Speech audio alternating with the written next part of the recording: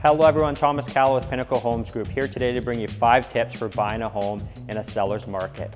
A red-hot seller's market can make purchasing your next home very tough. Here are 5 tips for buying in a seller's market. Number 1, don't wait too long to make an offer. Lowballing in a seller's market won't be effective. In most cases, that property is selling for full ask price or over ask price.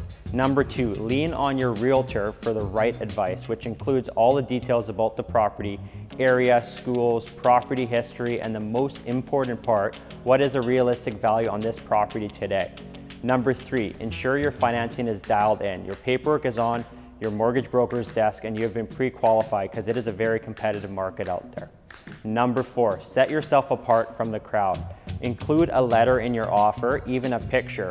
We last week had multiple offers on a beautiful property. We were representing the buyers. We took a picture of them outside the home, included it with a letter as the first page on our offer, and our clients in multiple offers got that beautiful home. So have a strategy, write a letter with a picture. And the last one is have a strategy going into that house. We have a proven strategy that works for our clients. If you want to know more about that, feel free to drop us a line below, give us a call, or check out our website. Thomas Callow with Pinnacle Homes Group.